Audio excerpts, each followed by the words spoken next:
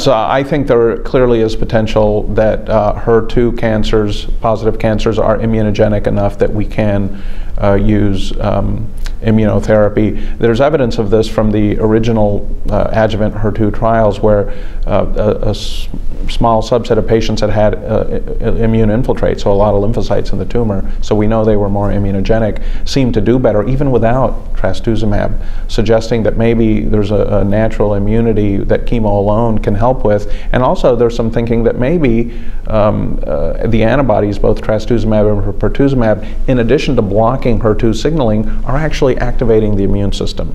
They do have the ability to recruit T cells and to activate antibody-dependent cellular cytotoxicity. So it's possible that part of the reason why trastuzumab and pertuzumab have had such a profound impact on survival, you know, compared to, say, the tyrosine kinase inhibitors like lapatinib, where we haven't seen that, that it could be due to an immune effect. And immune effects are persistent.